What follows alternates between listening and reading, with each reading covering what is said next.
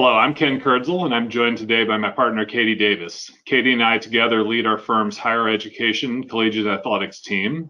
Welcome to News and Brews, our weekly to-the-point video series where we discuss new developments in collegiate athletics related to the coronavirus pandemic and other matters. We're excited to continue featuring financial voices from the industry, and in previous episodes, we've touched on the importance of engaging with various stakeholders during these times. Joining us for the discussion today is Melissa Stuckey, Associate AD at the University Athletic Association, which is the intercollegiate athletics arm of the University of Florida, and Steve Nouss, a member of the Board of Directors, Chair of the UAA Audit Committee, alumni, and fan of the Gators.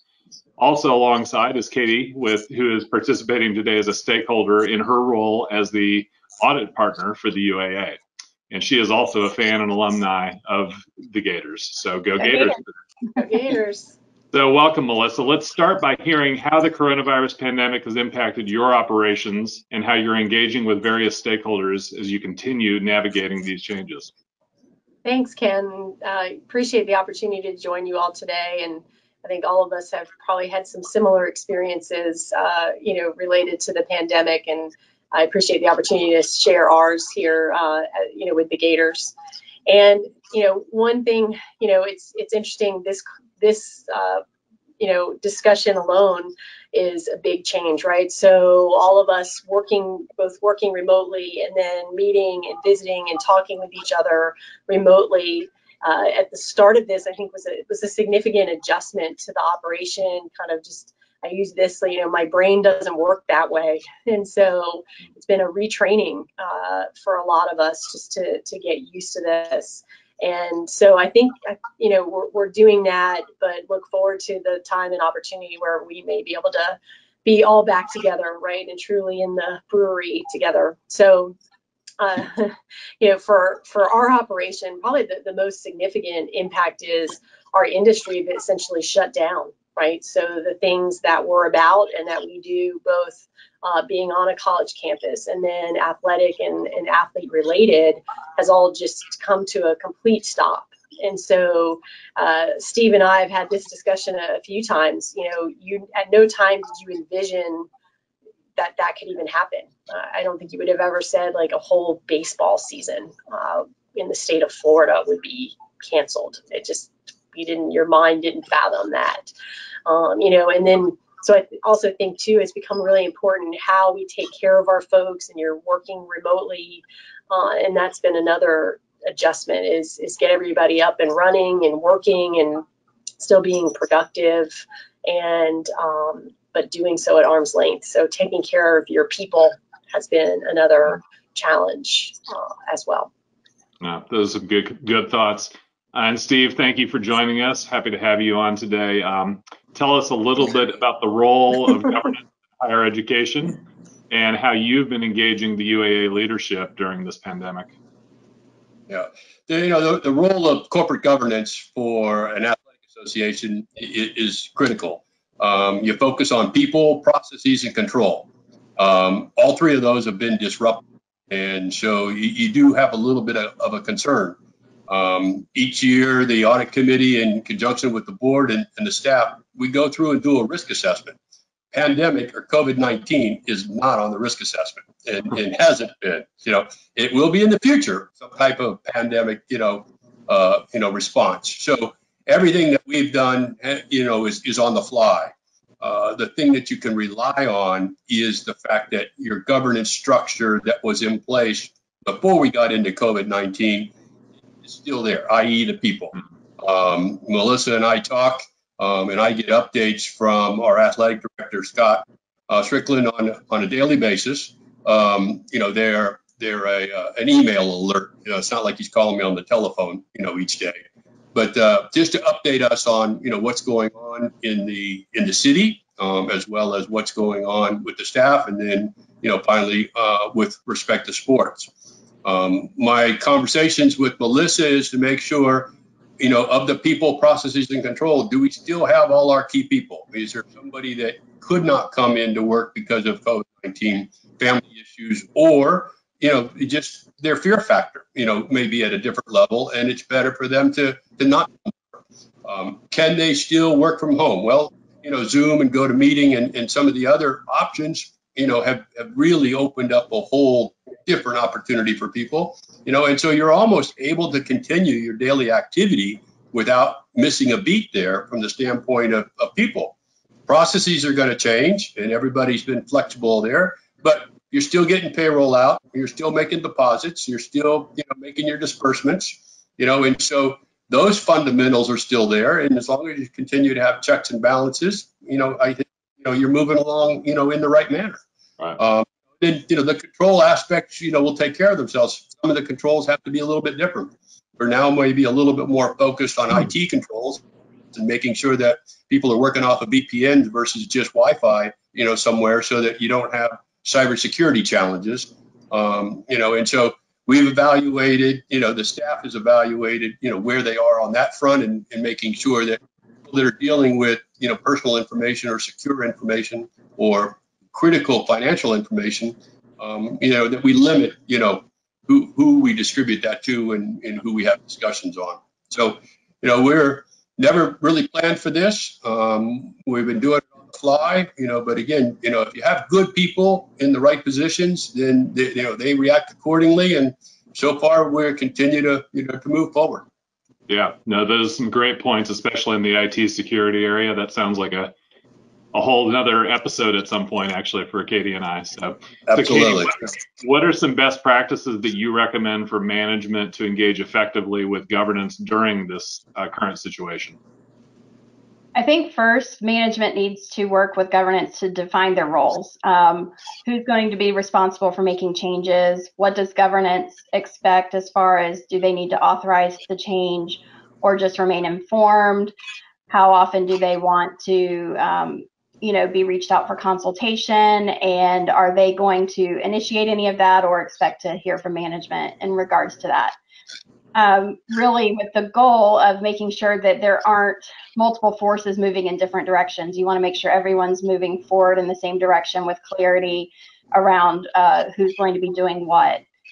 You also want to look at how you are doing things. So as they talked about, using electronic communications, looking at IT controls, the people and the processes are still moving forward, but are there ways you can rethink doing things beyond the pandemic? And collaboration with governance can help to foster additional innovation. The more voices and the more perspectives always has additional insight into new decisions and new ideas. But really, in addition to that, governance should also have a finger on the pulse of the financials, especially right now when there's so much uncertainty and all operations have pretty much ceased to exist for the time being. So what does that mean from a financial picture? And what does governance need to know and understand under various scenarios as they're moving forward and making tough decisions? The more financial data that's available can help provide context around that so that decisions are more well informed. Yeah, so Katie makes a great point there about providing transparent financial information to foster effective decision making, something we talk about a lot on this series and in general. Melissa, I've known you for a long while, and you often talk about the idea of putting color around the numbers and kind of what that means. So what kind of financial information are you sharing with Steve and other stakeholders right now, and how does that help you paint a more complete financial picture? Yes, and I think that's all like a really great point too, because it is part of the challenge of this, right? Because you have kind of I'll call it the public facing, right? What, that could have a real effect on your brand. And so you want that messaging and all of that to be externally be understood and thorough. And the financials are a part of that. And so making sure that the board and your various board committees have a good understanding of exactly what does it mean. Here too at the University of Florida, we have levels of governance structure too, right? So you've got your internal structure, you have your board, and then there's the board of trustees all the way up through the board of governors for the state of Florida. So sort of each of those, that message, and again, putting that clarity. And so But we had a quarter close during this time period, and so there was only about 15 days in that quarter that the financial information was really impacted. So it was hard to put a story around that because you wouldn't see the real impact yet.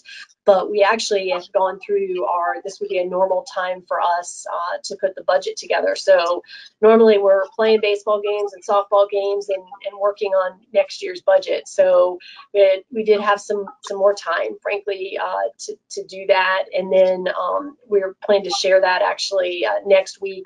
There's a subcommittee of our board that will review that budget in detail.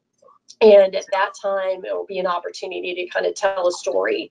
And, I think that the even more challenging is there's so many potential scenarios. So it's not that you don't want to share, it's just you don't know, right? And so just being thorough and and it's fluid, right? So being willing to have continued dialogue. This is what we know today. We understand tomorrow could look different, and here's the things we're thinking about adjusting. And so that's some of the information that we've been sharing with our governance boards. So Steve, how have you historically used that information that Melissa has shared for strategic planning and decision making, and how might that change now under the current environment? Well, I think the responsibility of the audit committee and the board is to challenge the assumptions, that are there. And my fear, the last couple of months is, okay, we're going to have a dozen options to have to consider for our budget for we're on a fiscal year, June 1st. So Melissa and the staff, took a chance an opportunity. We backed up the budget subcommittee meeting, so that they could buy a couple more weeks of time to do a couple things, evaluate different options, as well as see how things played out. And, if we, in Florida had not been moving to the first phase of coming out, it could be a whole different scenario. So my discussions with Melissa have been, we have plan A, plan B. We might have to go to a C, D, and E. But I think everybody's flexible with that. So, certainly the reserves that we have built up over a period of time, that those reserves are there. So we don't have any critical issues, but there can be some challenging times ahead, depending upon, how everything plays out. So we have some contingency plans. Staff is, evaluating different options. We're not putting a lot of information out there for the public, to see at the moment, because they tend to take that and run with it, and we fake news and everything else out there. So, we need to be prudent in what information we as a university release, and we need to make sure that the board of directors, the audit committee, staff are all on the same page, and then our president, of the university is keeping the board of trustees and the board of governors, involved and updated on what's going on. And so there is a seamless line of communication, within those ranks, as well as, the external auditors and internal auditors. I mean, those are critical. I mean, I anticipate you coming to us and asking us questions. What have you done? What have you done differently? How are you changing the game plan moving forward? So, we have some of those aspects, and we'll share that with our external auditors and our internal auditors to see how to make sure that there continues to be good controls and that the proper checks and balances are in place, and we're not overloading it. And, we don't want to have so many controls that we took off, being able to get work done on a day-to-day basis. And Ken, I would just add too that, at the University of Florida, both institutionally and then athletics, we're fortunate to come from a position of strength. So, right. So I think you also have to look at sort of the premise of what impact when, right? So currently the impact actually for us with the cancellation of spring sports and spring events is actually a cost savings to the association at the end of the day, or really cost neutral. And so kind of what you plan around that is going to look a little bit different as we just continue to move forward towards football season, right? So ultimately, the revenue stream is impacted by football. So it's hard sometimes to put color around on a timing perspective, right? So spring has been, we've been able to manage spring, and then, but now as we go forward, again, that communication, discussion, transparency are all going to remain important just as we navigate, what football season looks like. No, absolutely. And one thing we know with certainty is that normal is not going to look like what it was mid-March. Right. Normal is going to be something different as we go forward. So Melissa, what are some of the different projections? Steve mentioned having maybe a dozen different projections of where things might go. Can you highlight a couple of those projections and maybe other stakeholders that you're sharing that with?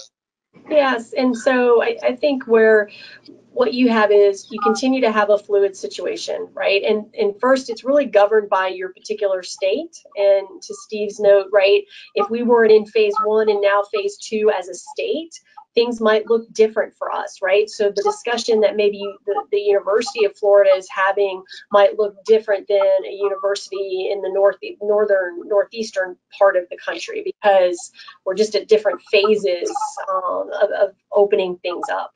And so what you do right now is you say, okay, we're going to plan to have a football season, but there's a couple things that go along with that. We need students on the campus at the University of Florida. So, but that decision is going to be made by a state body versus individual athletic departments, right? So you're following that guidance there. So if we assume then that we have students back, then next, what does that look like for our fans? And honestly, that's just an evolving situation. In talking with Steve, one of the things that we note is, we're, I think, in week 9 or week 10 of this situation. And then there's still, over 3 months before football is scheduled, at least the games to start. So, there is some time left to adjust. We need student athletes back. So that's those plans are being put into place. And so that's a key obvious element to us being able to participate. Then from a financial perspective, you look at a number of different scenarios. So, can they play football games and we keep television and sponsorship revenue? But there's been a sentiment pretty much across the board that we don't want to play sports without fans. So, okay, now then how can you have fans in your facilities? And so there's lots of internal discussion going on, but it's challenging because you can't predict right now. Right. So Katie, part of your responsibility as an audit partner involves evaluating the conditions about an entity or an organization, their ability to continue as a financial going concern. How do athletic directors, CFOs, and others in governance work together to evaluate that business continuity? Yeah, and today's environment, your hands are full managing this crisis, so you may not be spending a whole lot of time looking out further than the next few weeks or few months. But accounting standards require public institutions under the government rules to look at 12 months beyond the end of their fiscal year to identify whether there are any conditions or events that would pose a substantial doubt about their ability to continue operating, or what's known as a going concern. And just as a side note for you private schools out there, the 12-month measure's similar, except it's from the date your audit's released. So your window of time is actually a little bit longer than what a public institution would be under. But in general, in the college athletics industry, there's nothing at this point to indicate that athletics programs are going to completely go under and close their doors by the end of summer 2021. But it's important to be thinking ahead and making plans as you mitigate any threats. And you can do this by evaluating liquidity, cash flow forecasts, your ability to access additional funding through donations or financing, grants, and your ability to collect on existing guaranteed deals, or renegotiate contracts or implement any other cost containment type measures. And so as you're talking through that, and as your auditors, I will be having those conversations with both of you as well as with Scott and potentially some others to see what is it that you're looking at, what are you projecting, how comfortable do you feel that you'll be able to continue operating, and the more information that you have and that you've been able to engage with input from other stakeholders, the more prepared you'll be able to be as you're talking about, if you're talking to your boosters and your debt holders and your multimedia rights holders, your apparel companies, travel providers, et cetera, all of these people can tell you where they're at, right? Because COVID's impacting everybody. It's impacting all of them just like it's impacting you. And so what's the impact of the pandemic on them, and what does that mean for you as far as especially cash flow projection standpoint? Yeah. So really, as an auditor, we will be, coming into this knowing there is an elevated degree of uncertainty. We don't expect you to have a crystal ball, but if we can see that there has been a robust analysis based on the best information available at that time, just like you talked about, then that's really what we're going to be looking for. And the more input that you have from various stakeholders within the athletics department, as well as your board members and other external people around campus, that's going to go a long way. And Katie, I think, and I would add to that too, I think this particular subject matter, right? So in the situation where there's a good governance structure and there's good communication, those things are really kind of naturally occurring then, right? Because there's vested interest, and you have the format being, whether it be board meetings or emails or various other communication tools that you would have used during sort of, I'll call it normal situation. Those things now just become that much more important, and everyone's used to that level of communication, right? And used to that, providing those numbers. And so I think that's helpful when you have a good governance structure in place. Absolutely. Well, and I'll give a plug for Steve Nouss being one who enforces a good governance structure. I used to be the audit partner in charge of the UAA audit. I distinctly remember the first time I met Steve. He came in as the new audit chair, and he plopped down these huge, thick books on corporate governance and the role of the audit committee that he expected every one of his audit committee members to read and digest. So he's an outstanding audit committee chair. He's got a very clear eye towards what good governance means. So the governance aspect sometimes is easy when you're working with good people and really smart people. And I mean, even in this pandemic time, staff at the University of, are looking for that silver lining. And an example of that silver lining would be a bond refinancing. Who would have thought that there could be an economic upside going through this process? Everybody's just been focusing on the downside. So looked at and evaluated the opportunity to do a bond refinancing and even take a little bit extra, at a much lower interest rate to make sure that we have cash reserves for that rainy day. If we don't use it, we can just pay it down sooner. There's no prepayment penalties. So, that creativity and being on the cutting edge all the time of always looking to create opportunity out of, a challenge gives the board peace of mind, and can give, our fan base peace of mind that we're going to still continue and we're going to make it through this all together. Well, I like the idea of ending on a positive note. That was a great point, Steve, and certainly points to the positive of trying to make opportunity out of a crisis. My final question, though, today, not to be overlooked, the Brews side of things. Want to know what everybody's drinking. Most We're going to start the ladies first. So, Melissa, would you share what your brew of the day is? So my brew of the day, I am a, not too many of them, but a dark beer drinker. So I have a Funky Buddha, so that's near where you are actually, Steve. And this is a chocolate porter. Nice. Nip Smuggler. So it is delicious and tasty. And again, I go for the porters and stouts. Good choices. And Katie? So I mixed it up. We have been supporting local breweries to our hometown in Gainesville, and this one is from Swamphead Brewery. We've talked about a lot the beginning of the month, they did a Star Wars special. So this is from their Dark Side bundle. It's called The Power of the Dark Side, and it's a cherry sour. I'm sometimes iffy on sours, but it's actually really good. I thought it might taste like cough syrup, but it doesn't. It's tasty. So Ken and I like to rate on a scale of 0 to 5. I would give it a 4 for sure. Good. And Steve, did you bring a beer along? I didn't do chocolate and I didn't do caffeine, but I did do light beer. There we go. There you go. Aboard, part of Hawaii. Just the family just got back from Hawaii a little while ago, and experienced this over there and liked that lager beer, and so we try and doing something a little bit different today, and tying it in with a prior vacation. Very nice, very nice. Well, I'm drinking to go alongside with Katie's is a Swamphead beer. It's the other side, it's the light side that was released from Swamphead for their May the 4th celebration. It's called Rebel Scum.